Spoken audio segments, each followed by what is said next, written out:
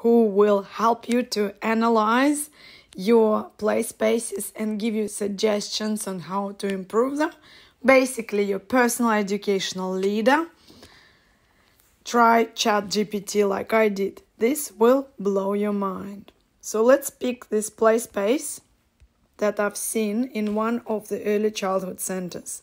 Let's give ChatGPT 4 because it has the picture function to analyze my picture.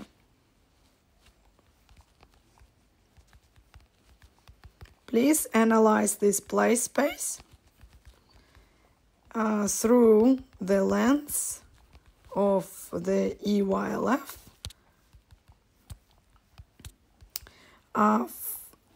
Do you think it is suitable for babies?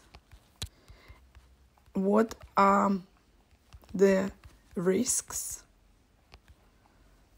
involved? What kind of learning is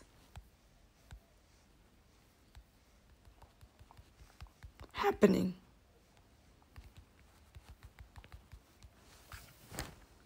And now watch it do its magic. The play space is the image through the lens of EYLF seems to be designed for a mix of rest and sensory experiences with a focus on children's connection to their world through tactile elements like scarves. It doesn't seem entirely suitable for babies without supervision due to the hanging scarves which pose potential strangulation hazard. I agree. The EYLF emphasizes in creating safe, engaging environment that promote children's learning through play, communication, exploration, strong sense of well-being. In this space, learning can involve sensory exploration, imaginary play, development of fine motor skills, and